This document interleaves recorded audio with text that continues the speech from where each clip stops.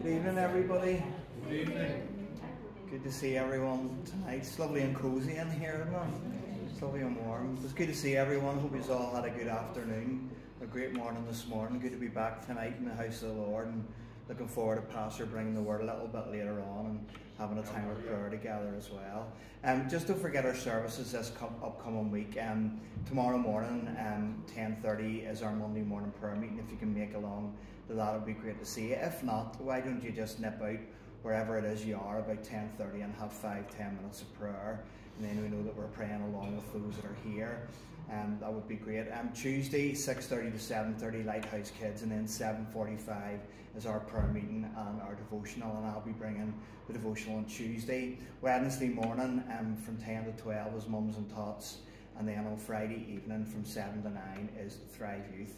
Looking forward to next Lord's Day already. Paul will be bringing the word next Sunday morning, and Pastor will be bringing the word next Sunday evening. Also, as I said this morning, if you took one of the shoebox appeals for Christmas, if you could bring them in as soon as possible, that would be great. They need to be shipped away, so it'd be great if you could hand them in, and we'll get them sent away.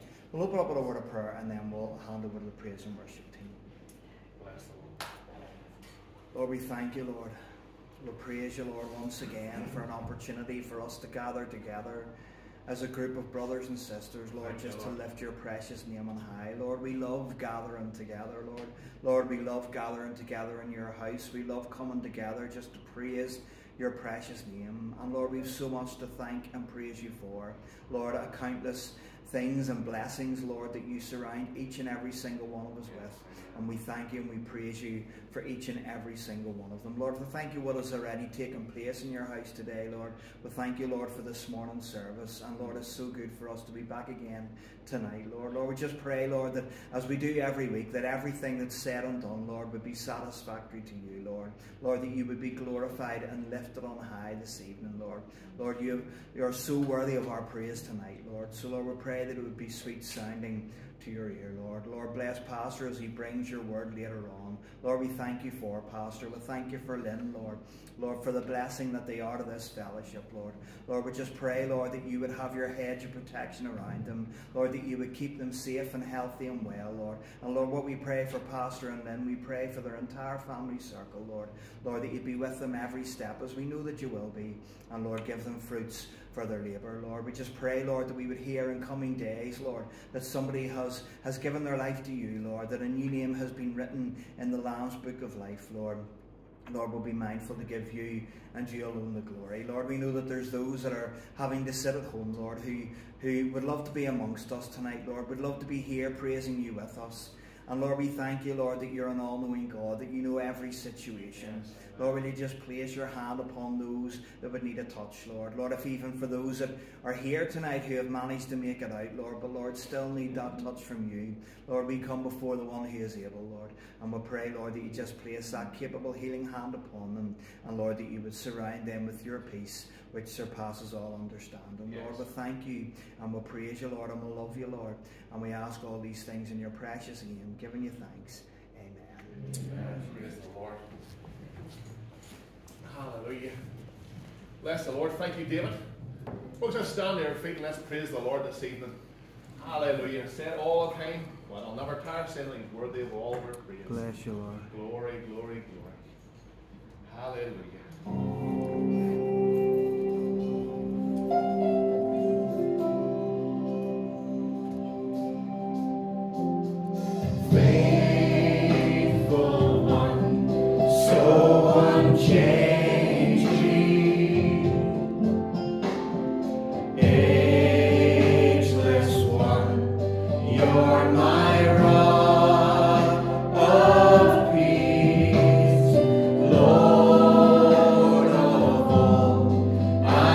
Depend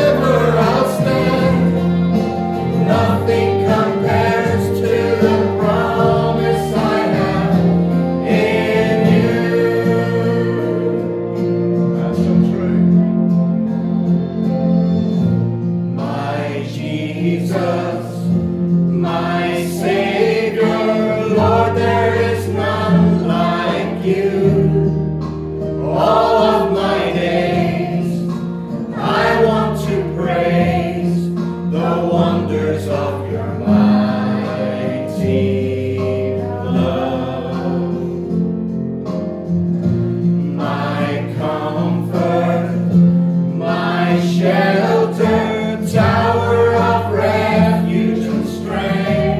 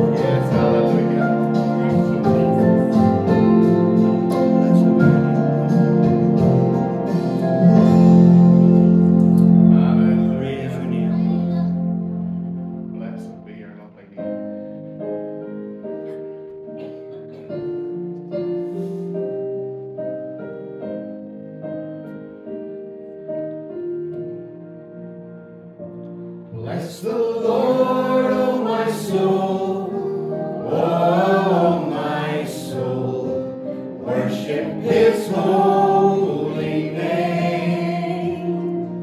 Sing like never before, O my soul, I'll worship your holy name.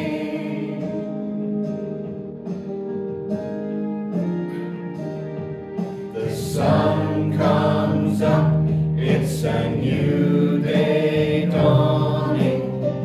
It's time to sing your song again. Whatever may pass and whatever lies before me, let me be singing when the evening comes.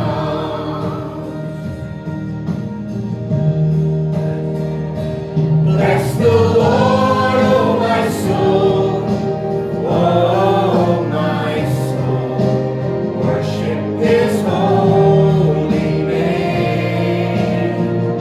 Sing like never before, O my soul, I'll worship your holy name. Yes, we will, Lord. You're rich in love and you're slow to anger. Your name is great and your heart is kind. For all your goodness I will keep on singing. 10,000 reasons for my heart to find. Oh, yeah. Bless the Lord, O my soul, O my soul, worship His holy name. Sing like never before, O my soul, I'll worship your holy name.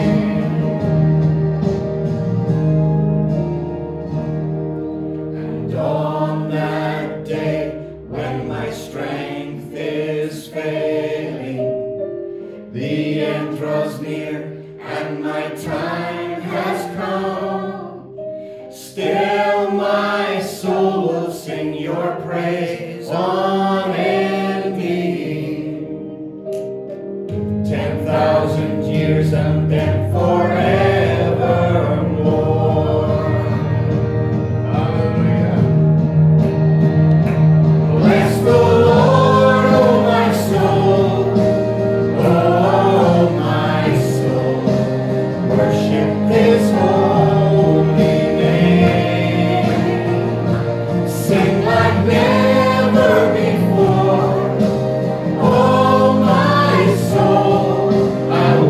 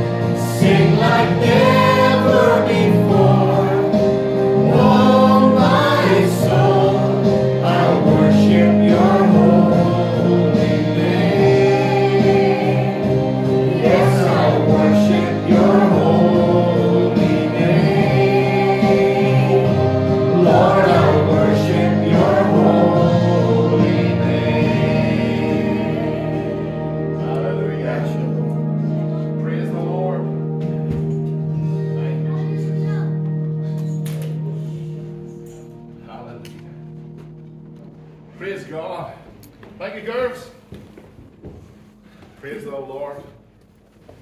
Hallelujah. Bless the Lord, O my soul, and all that is within me. Bless his holy name. Good evening again, folks. Evening. Good to see you back in the house of the Lord again this evening. And we trust and pray that tonight you'll be blessed. We're blessed this morning, and I trust and pray we'll be blessed this evening. Before we turn to God's Word, let's just bow our heads once again and ask for the Lord's help in Jesus' lovely name.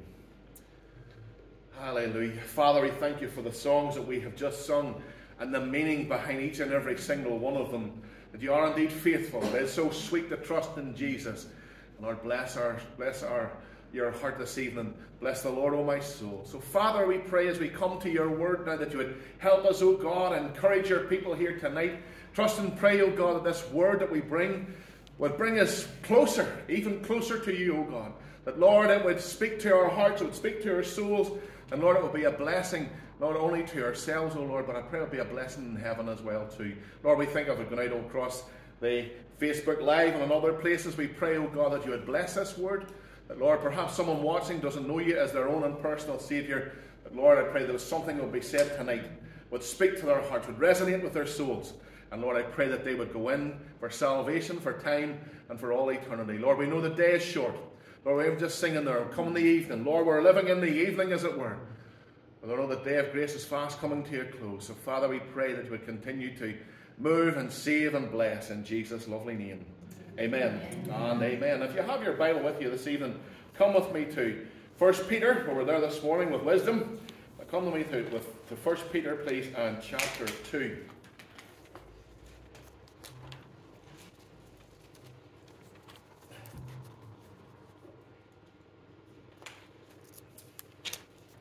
Praise the Lord. 1 Peter chapter 2 and verse 7. It's the first opening remark of this little verse that always speaks to my heart. Unto you therefore, which believe, he is precious. It's the Lord Jesus, isn't he precious? Unto you therefore, which believe, he is precious. But unto them which be disobedient, the stone which the builders disallowed, the same is made the head of the corner. That's all I want to read this evening. I mean, the Lord will bless the reading of his wonderful, wonderful word. You know, folks, the stone which the builders refused or disallowed, didn't want. You know, when he came on to his own received him not. They cast him away. They said, we will not have him to rule over us. Crucify him. That's what they did. They disowned him altogether. He was a man of sorrows, and he was acquainted with grief. Yet, this same stone that the builders disallowed, this same stone is the head of the corner. And folks, he's not only our firm foundation, but he's also our cornerstone. He's the cornerstone of the faith. He's the chief cornerstone. As I say, the one the builders rejected and threw away is now the king of our hearts. The one that we sing to. The one that we say, bless the Lord, O my soul. And folks, because of this, and I thought about this over the last number of days, he is our greatest desire. There's like no other desires that we should have before him. Like, folks, I know that we're only human beings. There are things that we like, and there are things that we like to do, and there are things that we like to be around, and people we like to be around. But ultimately, the greatest desire of all should be the Lord Jesus Christ. Now listen, I'm speaking to myself here this evening. It should be the greatest desire of all. In fact, whenever you think of it, he should be our very first thought in the morning, and he should be our last thought in the evening. He should be the first person that we speak to in the morning, and he should be the very last person that we speak to in the evening as well too. And why do I say that? Because he is our champion. Glory to God. Look at what he has done for us. Look at what he has brought us through. If I was to stop here this evening, turn off the cameras and go from person to person and say, right, okay, tell me about the night that you were saved. And tell me about how God has brought you to this point now. And of course, I know you'll tell me some of the pits and troughs that you've been in, but didn't the Lord bring you out? Hallelujah. About some of the illnesses you had to face, but didn't the Lord bring you through? Whenever you had people come against you, going toe to toe, nose to nose, didn't the Lord bring you through? When things were falling apart round about you and you were going, I'm in despair, you looked to the heavens and who was there? He was there right with you. He wasn't away above the clouds, far away off in the distance. He was right there beside us. He is our great champion. Look at what he has saved us from. Hallelujah. Look at what he's going to bring us to. I am sometimes surprised why people aren't saved at all. It's really, when you think of what kind of a life that you have. Yes, I know we'll have our troubles. The Bible tells us that. In this world you'll have tribulation. It doesn't stop there. It continues, it says, but be of good cheer. I have overcome the world. And because he has overcome the world, we'll overcome the world. Because he has overcome all the trials and tribulations and all the difficulties, folks, we will do the same. And folks, ultimately, he's our Saviour. He's the champion over the grave. He's the mighty to save. And as we think upon the Lord Jesus, I want to think about 3 testimonies in Scripture, or from Scripture, showing us that no matter, these are my little points as it were, no matter the place, no matter where you are, no matter the personalities that are there, because there's always personalities, aren't there? Don't worry about that. And no matter the pointing fingers, there's my 3 P's. It took me a long time to get that third one, you know. Oh, I racked my head over that one. But no matter the place, no matter the personalities, no matter about the pointing fingers, all of those things, the object of our affection must always be first and last, the Alpha and the Omega. Let me tell you who he is. He's the Lord Jesus Christ. He must be the first and the last in our lives. With the help of the Lord this evening, I want to take a few moments to look at 3 snapshots. Go into the Scriptures, as it were, and just take a little photograph. Click. And put it upon our memories to remember the places, the personalities, and the pointing fingers, and we'll overcome all of these things. You know, I want to talk about Mary. Not his mother, but Mary. And these three snapshots could possibly be the same woman. Some theologians say it could have been Mary Magdalene, some say it could have been Mary of Bethany. It doesn't matter who it was. It was one of the Marys. And we'll learn from what she did. But anyway, first one is, I want you to come with me to Simon the Pharisee's house in Luke chapter 7. Take time to read it yourself from verse 36 to verse 50. This Pharisee has desired that the Lord would come and have food at his home. You know, it's a good thing to have a desire to have Jesus in your home. But you see, here's the thing. This man only wanted it for some kind of a status, or to be seen. For him to when he goes about with his Pharisaical cronies, that he could say, hey, you'll never guess who I had around in my house the last couple of days. I had Jesus of Nazareth with me. He really wasn't interested in who Jesus was. He really wasn't interested in what Jesus was about. But he invited him to his home, and the Lord being gracious, and the Lord being who he is, he went. He always accepts that invitation. So the Lord goes to his home. And as he's seated in the house, I think it's wonderful. A woman of the city, it says. And in brackets, a sinner. A woman of the city. A sinner. Some would say a woman of the city, that simply means a prostitute. A woman who worked the streets. And here she is. She comes into the house. And carrying under her arm is this. A simple little alabaster box of ointment. And she comes. And she sees the Lord Jesus there. And what does she do? The Bible says in this account that she stood behind him and she wept. And she wept. And she wept. My goodness. To think about this. You know, in his presence, the Bible says there's fullness of joy, is there not? But how he was being treated at this moment in time broke this woman's heart. That she stood behind him. And she stood there and she was down at his feet. And she was weeping. Folks, as she begins to weep. Now look, when you think of this, maybe it's just me, but there's times whenever you cry, isn't that right? You know, I was told when I was growing up, boys don't cry. And I was told when I got a wee bit older, big boys don't cry. And I was told, real men don't cry. You know what I've learned? Real men do cry. Nothing wrong with that, you know. There's nothing wrong with a man showing a bit of sympathy or a bit of empathy. But you know, whenever you cry, there's when you don't have a wee run of tears down your. But this woman, she wept. Really wept. In fact, she wept so much that the tears that she cried from her eyes were enough to wash his feet. How much water left this woman's eyes? When you think about that for a moment, that she was down at his feet and she wept and she wept and she wept, and the water washed his feet. And of course, she also began to dry his feet with her hair. She is right down at the very floor. She can't go any lower. But there she is, and she's doing a wonderful thing here. And then when she dries his feet, what does she do? She opens the alabaster box and she begins to anoint his feet with that wonderful ointment. You know, when you stop and you say, why did this woman do this? What was this about? Why did she do this? This woman did this for one reason. It was this: she was so grieved within her spirit of how the Lord was being treated.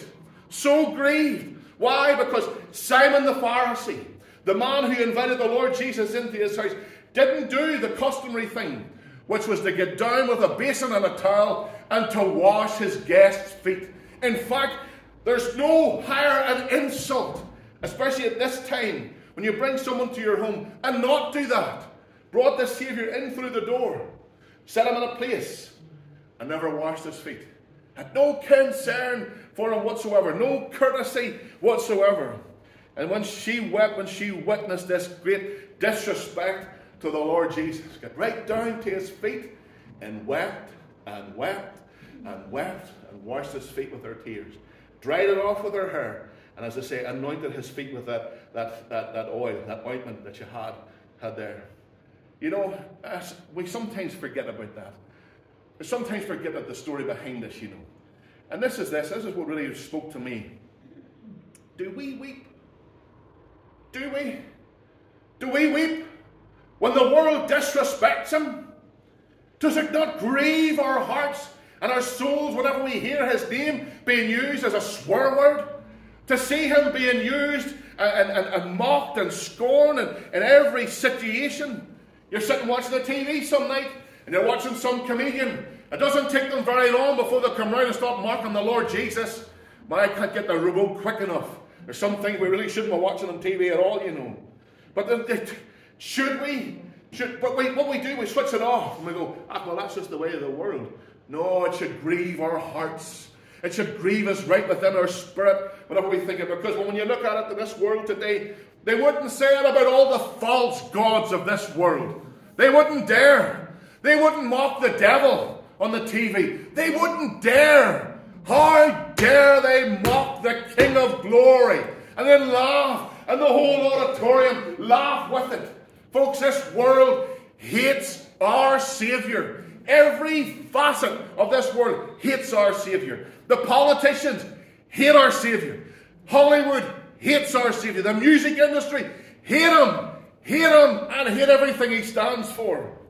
And yet, if truth be told, and we're all guilty, I'm going to put my hand on it, we're all guilty of partaking of all those wee things, are we not? And yet they hate him. Folks, let's not get in bed with them, as it were. Let's have no time for them. Maybe it's time that we get back to total separation from the world. They mocked him. See how the world mocks him. What do? They mock his salvation. They mock that. The thing he offers to us freely. He's offered it to the entire world. Whosoever shall call upon the name of the Lord shall be saved. What do? They cast it back into his face. And they say this: your cross means nothing to us. Your death means nothing to us. Your suffering means nothing to us. Those nails driven into your hands and your feet and the crown of thorns that you wore on your head mean nothing to us. And they'll lampoon and they'll mock it every way that they can. How very, very sad. You know, folks, I know when you read through that account, it says, you know, if they had a new that spoke among themselves, and they said, you know, if he had been a prophet, he would have known what sort of a woman it was that has come and done this thing. He knew exactly what sort of a woman she was. Folks, he knew exactly what sort of a man I was. He knew exactly what sort of a person you were as well. And he still accepted you. Praise you, Lord. Come unto me, all you that labour and are heavy laden, and I will give you rest. Thank you, Lord. Wonderful, wonderful rest. Folks, we know that this woman, the scripture says, had been what? Forgiven much. My goodness. Stop and think for a moment. Were you not forgiven much as well too? Or do we some way think that we were better than this woman and that we deserved salvation in some way? Never.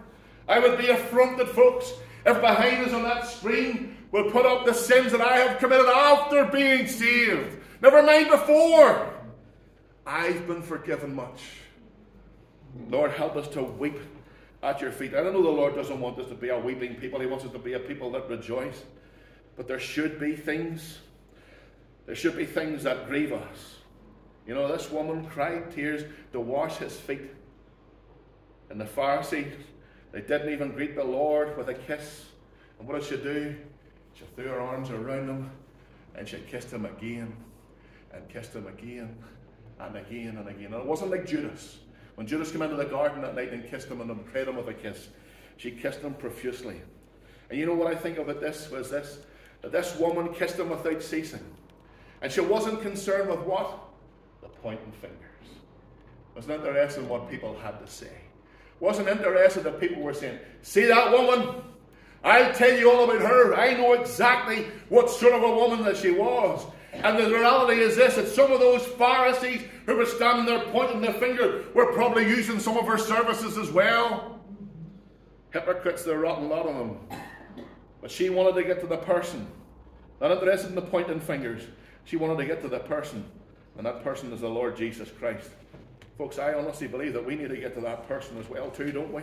He should be the object of our desire. Should we be the same no matter what you're called? No matter what people point with the condemning fingers or the wagging tongues? He's the most important person in your life. You hate to say this, you know, but your husband could let you down, you know. Well, I couldn't tell you how often I'm sure I've let him down. She hasn't told me, like, but I'm sure. And your wife could let you down. Your kids could let you down. Your nearest and dearest, your kith and kin could let you down. He'll never let us down. Folks, he's precious. Praise you, Lord. Another wee snapshot. Let's go to another home. Another Simon this time. Simon the leper's house at Bethany. Mark 14, verses 3 to 9 tells us the story there as well too. And where's the Lord Jesus this time? He's at the back of the house. And he's sitting there. As they sit to eat their meal, in comes another woman, possibly the same one. We're not going to debate about that this evening. But in comes a woman carrying an alabaster box. Now, the last time there was an alabaster box as well. But here she's coming in with an alabaster box again. Full of spikenard, the scripture tells us. Also, very precious. That's a sermon in itself, you know. Are what we bring into the Lord precious? Or are we just like those that they talk about in Malachi, bringing the lame and bringing all that? Well, sure, that will do the Lord. When we're bringing our offerings, that'll do the Lord. When we're not really offering to the Lord, where we're tipping the Lord. How dare we? And listen, I'm not asking for your money this evening. The Lord owns the cattle on 1,000 hills, and the 1,000 hills beside, and all the gold and the silver that's in this world's His. So we don't need a few shekel from you guys. But what I'm saying is this. Let's not just tip the Lord. Give as He has given. And listen, I'm speaking to myself here too. And that's one thing that we learned very early on in our walk with the Lord was this. Sow well. Sow into the kingdom of God. Sow into it. And don't be expecting it back. But He gives you it back anyway. Cast your bread upon the water, the scripture says, and no doubt it shall return unto you. What you sow, you'll reap what you sow. If you're sowing, you'll reap mighty. If you're sowing little, you'll reap little. And we don't put into the basket Sunday after Sunday. And this thought, well, I'll get this back at the end of the week. We're saying, Lord, use this for your honor and for your glory. I digress. Get back to where we were. It's just carrying an alabaster box with this spikenard, as the Bible says, very precious. And she makes her way past all of the personalities that are there. Last time it was pointing fingers. Now we're looking at personalities who are in the room. And she comes to the one at the back of the room, and she breaks open the alabaster box, and she pours the oil all over his head. The whole, you could just see it. She breaks it open and pours it all over his wonderful, wonderful head. And there they are. They're sitting there. And they begin to tut. And they begin to wag their tongues. And they begin to point their fingers. All the personalities who are there. Folks, that's how we think for a moment. Of the personalities who were there. Well, you're walking past Simon Peter, the great fisherman. The man who's going to stand up in a few days' time on the day of Pentecost and see 3,000 souls brought to Christ. Wow, what a man. Not interested. John, who gave us that wonderful gospel and gave us that wonderful revelation on the Isle of Patmos. True, wonderful servant of God. Excuse me. The one who lay in the Saviour's breast, heard the very heartbeat of God. No, past John, not interested. All the rest who were there. Lazarus was there. Because he's only risen from the dead a number of days before. Could you imagine the clamour of people coming to see this man who spent 4 days in the grave? Coming along and saying, Lazarus, what was it like? What was it like being dead? What a question. Saint, what was it like being dead? Was it terrible? You were held in the grip of the enemy. Now you're alive in him. And you're free of all the bands of sin. Hallelujah. Praise his wonderful name. Allow me to get a drink of Adam's ale here. Somebody put the heating on. Shame on you. I kid. Bless the Lord. Folks, she wasn't interested in the personality she was there. And when they all began to complain, and they all began to say, oh, she spoiled her night, would you look at this? Saviour sitting here in the room, and she comes in with this alabaster box and breaks it open and pours out this oil all over him. What a waste. And they begin to say, wasn't just Judas. A lot of theologians say, oh, it was Judas because he was in charge of it. No. Scripture says they all of them, all the greats and the good, they all said, what a waste. We could have sold that, and we could have given the money to the poor. That says, and they murmured against her. I hate that word, murmur. Murmur. Do you know what it means when you consider it's derivative? The very bottom, it's murmur. It's mer, better. Don't ever be a murmurer. Don't be better. Don't be better. That's what they were murmured against her. Folks, before I move on a wee bit quicker, have you ever been murmured about somebody saying bad things about you? No? Well, give it time. Give it time. Somebody will have something to say about you. It hasn't come to your ears yet. You ever have people murmuring about you? Even within the church, you're trying to serve the Lord.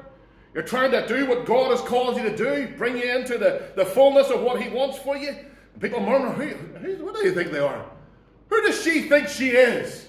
How dare she come into our meeting and do this? The Lord stands and rebukes them, and I think it's wonderful. And he says this, let her alone.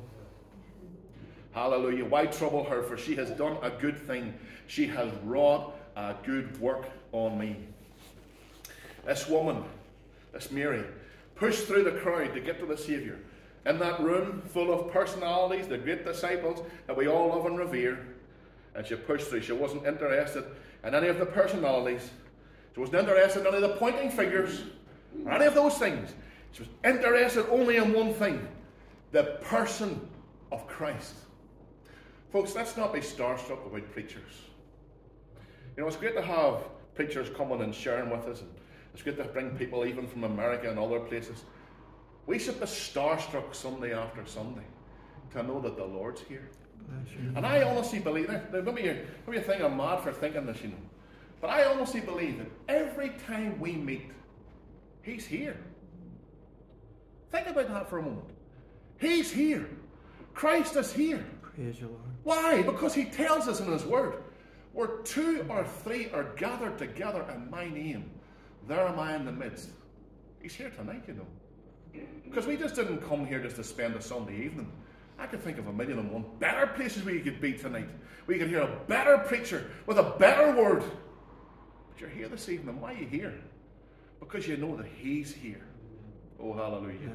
I think that's truly wonderful. He's here. Hallelujah. Only interested in him. In your walk with the Lord, some people, they'll not understand you. They'll not understand what you're doing.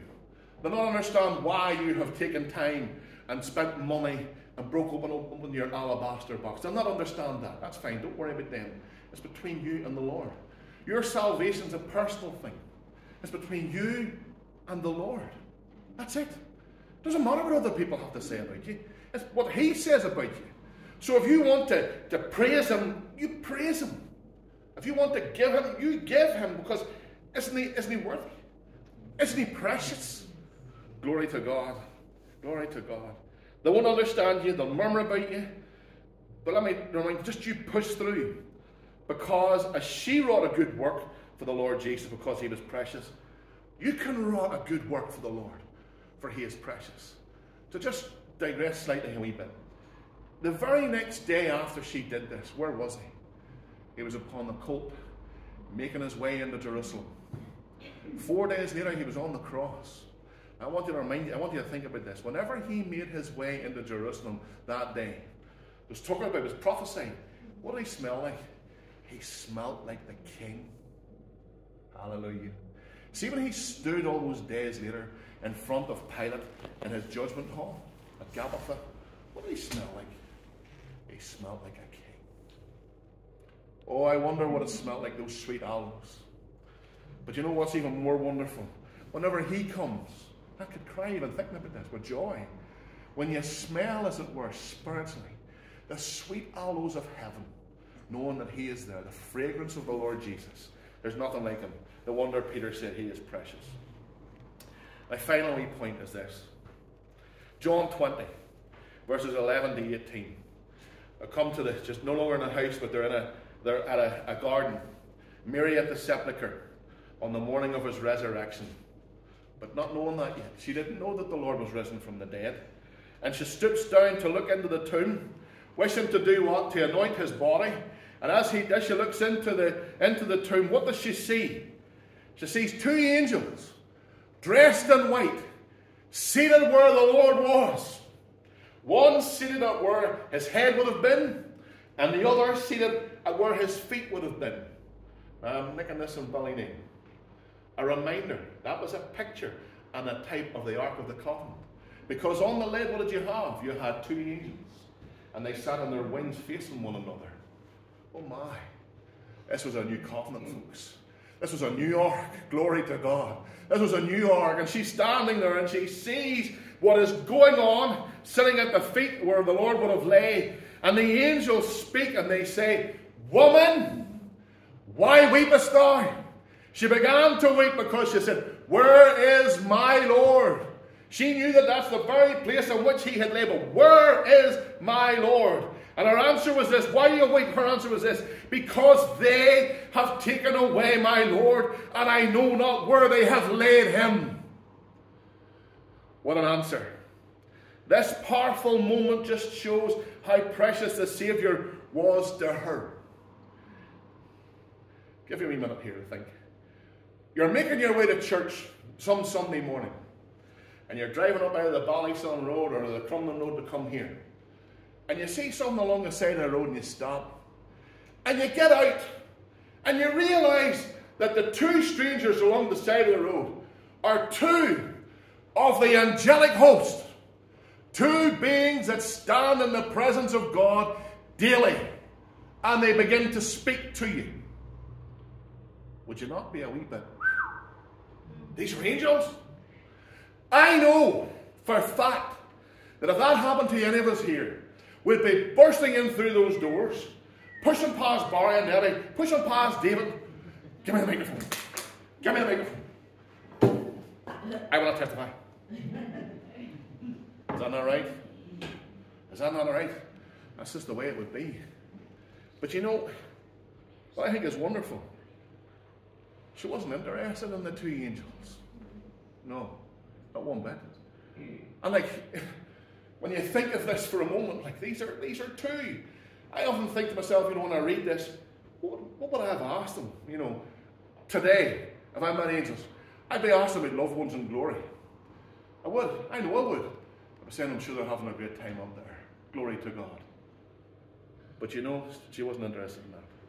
Wasn't interested in that at all. She wasn't concerned about them. She was concerned the fact that the one that she came to anoint, the one that she came to pour out more oil onto, he wasn't there. Folks, should we not be concerned if we're coming to meetings and the Lord's not there? Because there's some times that the Holy Spirit doesn't come to meetings. I remember hearing a preacher one time saying to a preacher, as he was making his way in through the door of a meeting, and the Holy Spirit says, away you on my way. I'm not welcome in there. What a shock. The Lord not welcome? There are many, many churches, folks. The Lord stands at the door and knocks. If any man hear my voice and open the door, I'll come in and sup with him and him with me. Why was she only interested in him? Because, folks, we go back to our first verse that we read at the very beginning. The stone on which the builders disallowed. He's precious. Precious. Precious far above gold or silver or anything else. He's precious. Truly, truly precious. Our next conversation is with him who she thought was the one that she thought was a gardener, who comes along and asks the same question, why do you weep? And she asked the gardener that question, did you take him away? Take me to him that I may carry him back? Now I gotta be honest with you, unless Mary Magdalene was some woman, like, I don't imagine her being big and butch and broad or anything of those things, I really don't. But she was willing to carry the Lord back wherever he is. I'll carry him back and I'll lay him down to the place in which he was laid.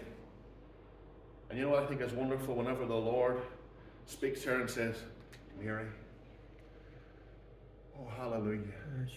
And she knew straight away it was the Lord that she was speaking to. Lord, she says, Rabboni. Oh Lord, it's you. Folks, he called you by your name. Called me by my name. The night that I was saved, he called me. Hallelujah. And you know, we walk past it every single morning as well too. He's called us by our name and we are his. Isn't it wonderful to know that he is wonderfully, wonderfully precious?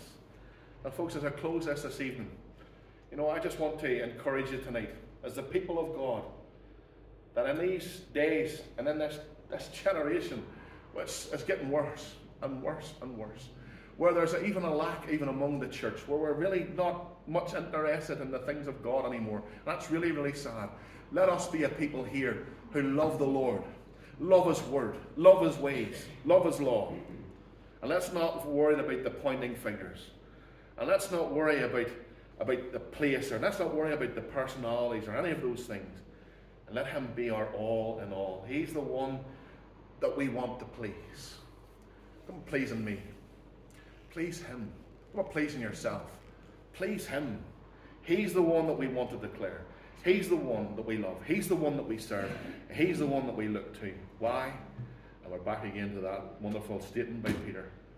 Because he is precious. And God bless his word to you this evening. Let's just bow our heads and pray. Praise you, Lord. Hallelujah. Father, we thank you for the opportunity to be able to stand here this evening and take up your word. And Father, I pray that these few remarks that I have made will be a blessing to your people, both here and those that are watching online as well. Lord, I pray that maybe someone who's watching that doesn't know this precious one that we know, that Lord, I pray that they would come to know Christ, whom to know is the hope of glory, is abundant life, and we can have eternal life in him. So Father, I pray that you'd use this word as you will, and pray this in Jesus' name. Bless your people here who have gathered this evening. Thank you, Lord, for each and every single one of them. And Lord, I pray for their families as they're sitting here. Lord, I pray that you would speak to their families. For those who are saved, continue to bless them, Lord, and build them in their faith most holy. And Lord, for those who don't know you as their own and personal Saviour, grant us, oh God, that household salvation that we so long for, oh God. We pray this in Jesus' name. So, Lord, there are many things we could ask of you in these closer moments of the meeting. But, Lord, we'll wait until we're in a quiet, secret place along with you. Lord, we just give you glory, give you honor, and give you praise.